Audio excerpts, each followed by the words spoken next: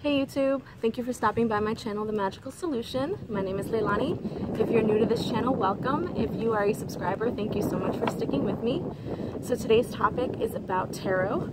I had gotten a couple of questions about tarot and I wanted to answer a few of them for you guys.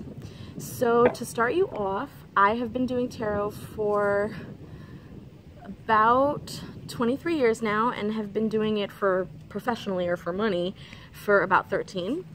And one of the biggest questions that I get when I do tarot is, how do you do tarot and not get sick afterwards?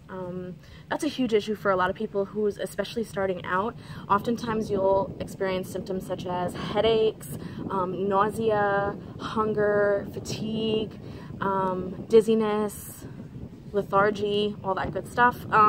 So my suggestion would be a few things. Number one, you need to meditate prior to doing your readings. That's super, super important. Meditation helps you to kind of get in the zone, and you need to protect yourself and protect your energy field. So doing things like drinking coffee before a reading, but not too much. Coffee will help you to ground your energy, but it can also prevent you from clear sight, so it's important not to drink too much. Another thing you'd want to do is keep water and candy nearby. And of course, any kind of preventative is really helpful. So carrying a crystal with you or some kind of protective stone while you're doing a reading. Also, if you're very good with visualization, protecting your auric field and your energy field is also really, really great prior to doing a reading. Now, once you've gotten used to this, like once you've done readings for an extended period of time, that situation with headaches and draining of energy and all that stuff will eventually go away. But when you're starting out, those are kind of some of the things that you'd want to do. Yeah. Another question that I was asked about the readings is how I do what I do, and why different readers are different from each other. Like why some readers are, intuitive readers, why some do ancestral stuff, why some can foretell the future, some specialize in love, some specialize in family. So they're all like different, and there's a reason for that. It really depends on where their heart is at and where their energy is at. Some people are very much gifted with specific abilities because it was passed down. Some people are gifted with those abilities because they've worked on them for so long. And some people just want their focus to be where it's at. So like if they specialize in love or if they specialize in ancestral stuff, it's because that's where they want to be. And you have that same ability too. That's not something that's restricted or specialized with any one particular person. You can do that too. I would consider myself sort of an intuitive person and a reader for mediumship as well, but that doesn't always happen upon command. Like a lot of times I'll just be reading and all of a sudden one of their spirits will come through, one of their guardians will come through, or a relative, and will have a particular message that needs to be given, and I'll be able to do that. But a lot of times it's not something that I just call upon. Like if they give me the name of their ancestor or they give me the name of someone they want to connect with, it doesn't always work like that, at least not for me. I don't really specialize in anything in particular. I like to do generalized readings for a reason. I connect with spirit, I connect with energy, and whatever needs to be said to you at that time for your spiritual growth and evolution is what will come through. So therefore, when you get a reading from me, I specifically prefer that you don't ask me questions or say, oh, can you tell me about my love life, or can you tell me about my financial life or whatever. I apologize for that. There's a Metro North train that comes through where I live, so I apologize for that. And so I prefer doing just a general reading and not be told anything until the very end. That's just how I do it. Let's see, any other questions that I remembered? Oh, what kind of crystals would be helpful to have around you when you're doing a reading? Obviously clear quartz is great to have, fluorite is good to have, labradorite is good to have, amethyst. All of these kind of help to increase your psychic ability, help you zone in. Another thing you'd want to have when you are in a reading especially if you're trying to communicate with spirits or you're trying to be a medium of some kind or channel energies that aren't present at that moment, is you definitely want like some kind of glass of water. Water is a great conduit for energy and is a portal for spirits. Another thing you want to do for your tarot space when you're giving a reading is to cleanse that space. You can do this with incense, you can do this with sage, you can do it with a cigar. I prefer doing it with a cigar, mainly because, again, I like to connect to the spirits of the person that I'm working with. I like to connect to their guardians. So not only does a cigar serve a dual purpose, it cleans the space for me, it charges my portal, my water, but it also calls the spirits in, which is kind of like a trifecta of awesomeness. Let's see what else. You also want to keep some kind of Florida water with you, or something to cleanse yourself after every reading. That's really important. I noticed that when I go to like certain festivals or events where I have to do multiple readings back to back, I will need to kind of wash my hands off with some Florida water, clean the back of my neck, clean the top of my head several times. I also have to smoke that cigar a little bit, clean off all of my materials, including the cards. You want to clean the cards in between each reading, so that that person gets a fresh, clean slate. Otherwise, you're going to be working with the same energies from the previous person, and it's going to filter into the next person's reading, and it's going to be jumbly and all messed up, and you don't want that. Essential oils are also really helpful to kind of protect that body. Remember how I was telling you, if you get headaches in the beginning or if you go through issues in the beginning, essential oils will definitely help to clear all that out. So sandalwood, angelica, palo santo, lavender, those essential oils definitely help. Rose water and Florida water to rinse everything off also helps. Let's see, what else? I think that's it in terms of answering those particular questions. Someone once asked me how I got into tarot. And believe it or not, tarot was the thing that actually started off my whole journey into the occult. I started when I was around 10 or 11. And I had picked up my first deck at 9 and memorized. It was a Raider White deck, and I remember I tried my best to like memorize all of the cards, and I found that to be really difficult and boring. And then I stumbled upon this deck, which is called the Sacred Circle deck, and once I picked up this deck, that was it for me. Like, this is the deck that I've been using since I was that young and will continue to do so.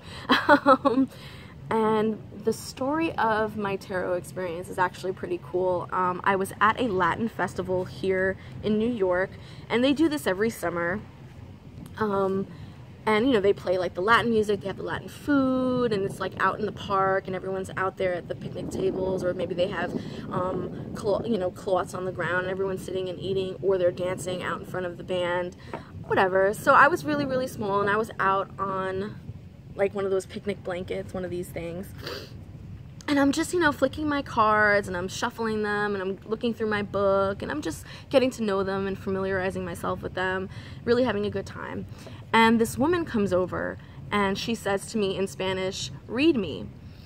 So I don't speak Spanish. I wasn't raised on the language. I understand it, but I don't speak it. So I called my dad over, and I'm like, "Dad, you know, she wants to get a reading. Can you just sit here and translate for me?" And so he did. He was like, "Okay, that's cool." And he found it to be kind of cutesy. Both my parents really didn't think anything of what I was doing as being serious. They were just like, "Oh, she just wants to play with the cards," you know, and they thought of it as like harmless. So my dad sat there, and I started to pull out these cards, and all of the cards were like health earth cards, and they were all like upside down, and I was starting to get a really bad vibe about these cards, and I'm like, oh my gosh, you know. And I said to her, I was like, your health is not good right now, and I don't know what's going on yet, but this is not a good situation. And she, you know, she nodded her head, and she told me, yeah, you know, keep going, keep going.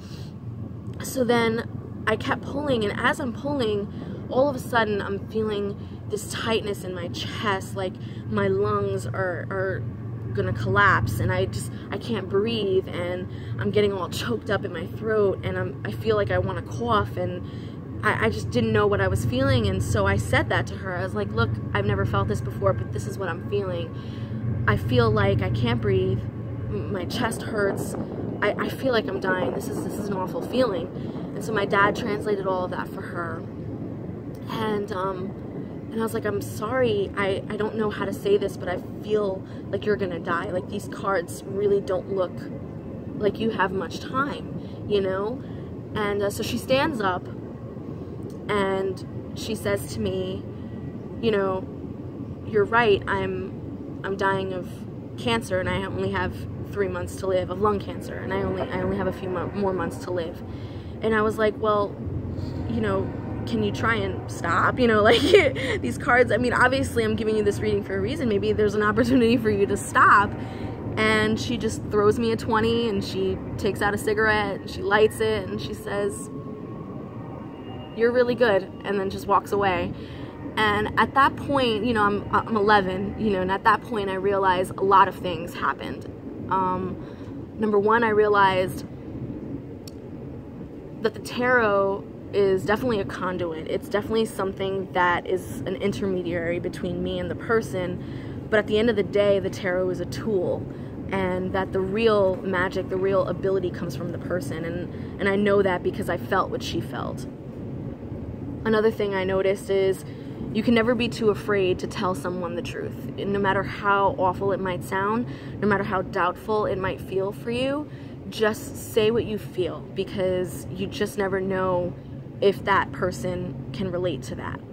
And number three, at the end of the day, no matter how much truth you give a person, it's up to them to want to change. So, and I kind of learned that, it all just hit me all at once, and it was a really hard reality to know, like, wow, I just sat in front of a person that I may not see again in 3 months, or may not be alive in 3 months, but she came to peace with it. That was her choice, and she wanted to do what she wanted to do, despite the information that was being given to her, you know?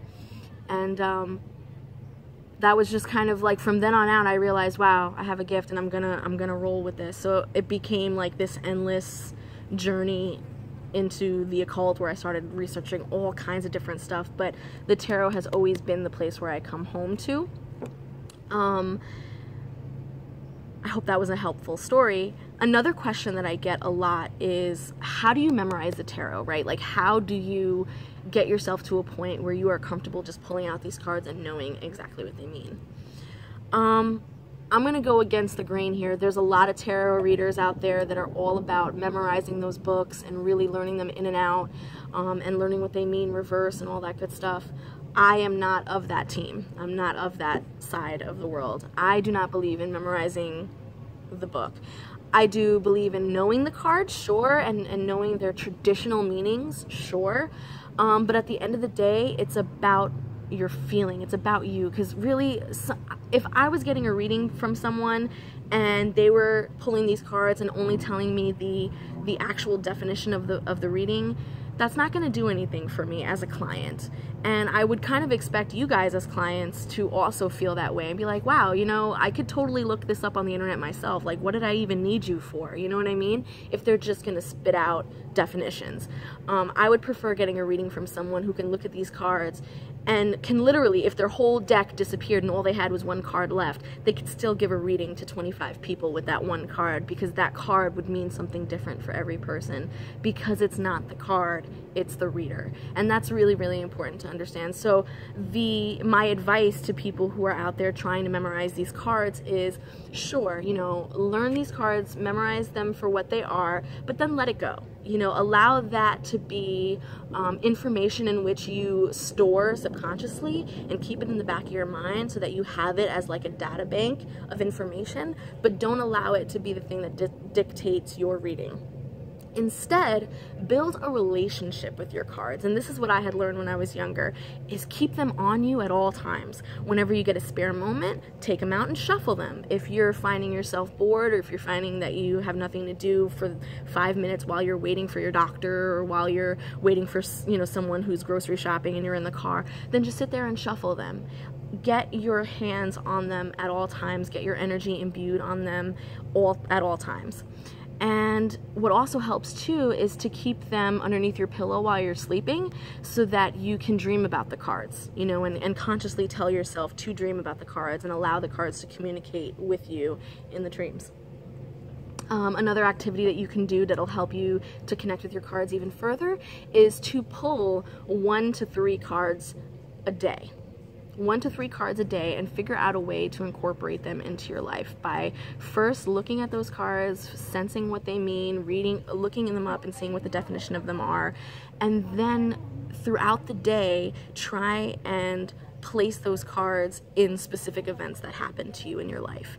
This is also really important because as you're going through your day and as you're going through like specific events and as you're relating them to the cards, now you're also building up more of a data bank in the back of your mind. Like now it's becoming more realistic for you and more personal for you, so that next time when you go to pull the card for a reading, it actually refers to a real life experience that you have gone through. And that's super important because then that's associated with a feeling, that's associated with a smell, that's associated with a touch, with visuals, and it becomes so real that when you're explaining that to your client, they have a deeper awareness of what you're trying to say, okay?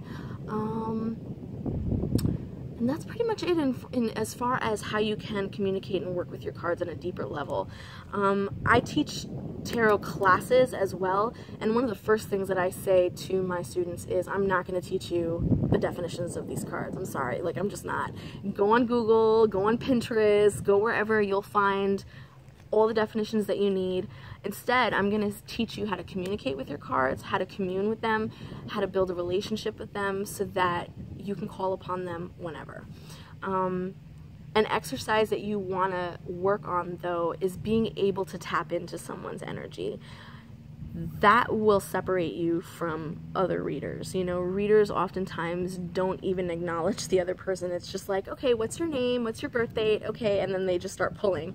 But a real reader who can utilize these cards in a way that they become a story of energy is how you can tell the difference, and the only way you can do that is by tapping into that person's energy. So an exercise that you can think about doing would be just simply first practicing on a person, right? So asking the person, do I have permission to tap into you? And once they say yes, an exercise that you can do is kind of envision that person is a computer, okay? And their brain is a hard drive, all right? And you are another computer with another hard drive who's trying to tap into that, right? And you can do that by simply saying, let's go to the World Wide Web together. Like, let's go up on the internet together and allow our files to be exchanged. All right, so once they say yes to that, it's almost like you're going into like a Dropbox or whatever those websites are, going in and you're going through their files psychically to pick out what it is you need to pick out in order to make these cards make sense to that person, okay? I know that sounds a little like odd, but it's for especially the younger generation, they'll kind of get that a little bit better. So think about it that way, you know, like a computer.